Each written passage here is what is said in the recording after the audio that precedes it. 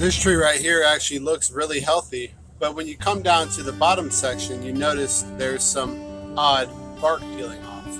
The customer wanted to know what was going on with their tree.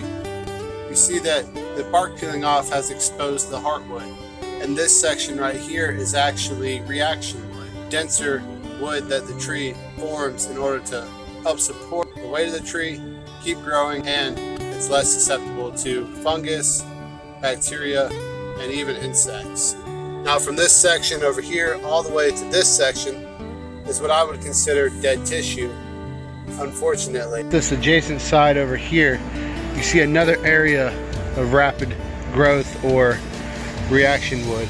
So my suspicion is that from that section there to this section here, there's a potential of losing all of this live tissue. So what's going on with this? First thing we suspected was some kind of an injury.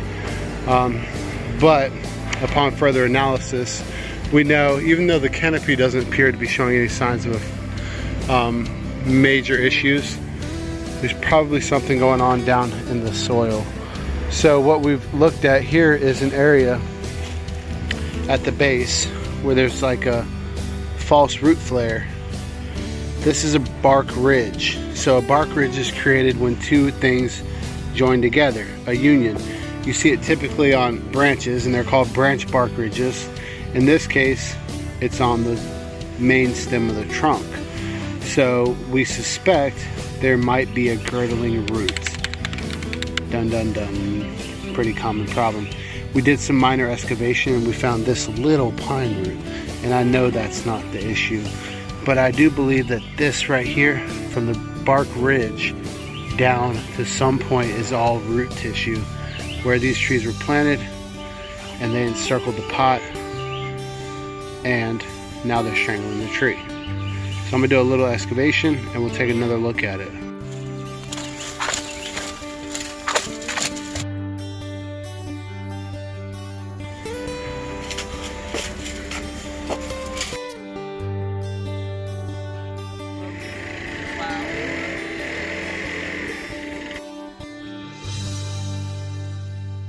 Alright, this is the same flare that we were looking at before, and you can see it looks like it goes all the way around to that side.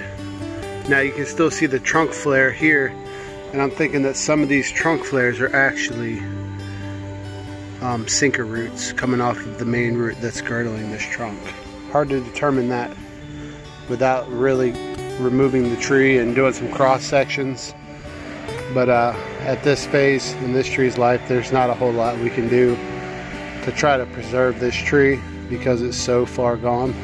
And the roots that we're talking about here are so major, there's just no way you could remove anything from this and be precise enough to know that you're cutting the exact root and not further damaging the tree. So unfortunately, this is one of those deals where we're just going to have to kind of watch it over time and watch it decline. It's just the way it is. They don't all make it. Even if we can't save this tree, the knowledge from this video can help save hundreds of thousands of other trees. So please hit the like button and subscribe to this channel. Also, consider subscribing to my other channel, The Great Outdoors, where we focus on preserving and maintaining our ecosystems and presenting you some of the most epic wildlife ever. This is the outro to my other channel. Everyone wants to save the planet. I know we can do it. We are the many. Welcome to the colony. Together we have the power to improve our planet. Don't ever underestimate it. The tools are right in front of us. It's your heart and mind at your fingertips, and now we have the connections. We're building a team with a mission, all about conservation. Communication around the earth only takes seconds. Together we will change this planet. All this talk about extinction, so many good reasons to listen. Our existence. Grow a garden and reduce your dependence. Put native trees and flowers in it. Bees and butterflies pollinate them. Seeds fall and create new plant seedlings. These plants take in carbon and create oxygen. That is a step towards a solution. That is your power in action. Making a difference, you have our support, friend. Thank you for every moment you listen. If you choose to, thank you for your subscription. I put everything into this content. It's our one and only planet. All the support, I truly appreciate it. Your love alone makes it worth it.